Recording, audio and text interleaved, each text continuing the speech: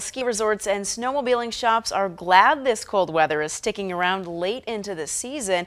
After a warm stretch, many thought spring was arriving, but winter has made a return. WMUR's Tim Callery is live at Gunstock Mountain in Guilford, where the slopes were packed today, Tim. Yeah, Charisse, that's right. All is quiet at this hour, but I have to say it was really quite the day. As you can imagine, the management team here at Gunstock very excited about this late winter weather into the season. And of course, they're not alone. It was a busy Saturday here at Gunstock Mountain Resort in Guilford.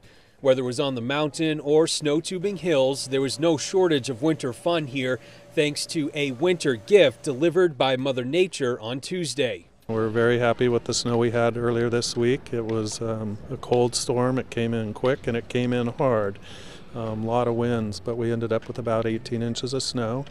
The big nor'easter coming just in time as the ski resort plays host to the annual Francis Pichet Invitational. We've got young skiers from all over the eastern seaboard, different states coming to Gunstock to race. But it was not all about the ski slopes. Snowmobilers also feeling excited over the unofficial delay of spring. Yeah, it was a welcome sign for us. Dennis Ford is the president of the Alexandria Ledge Climbers Snowmobile Club. He says last month's mild temperatures had him thinking the season was cut short, but the recent round of winter weather is bringing new hope.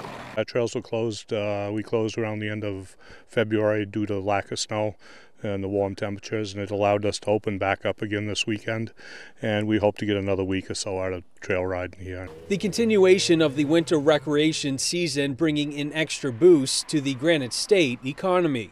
Volunteers like myself go out there and do all this work so that we can bring a lot of revenue into the state of New Hampshire.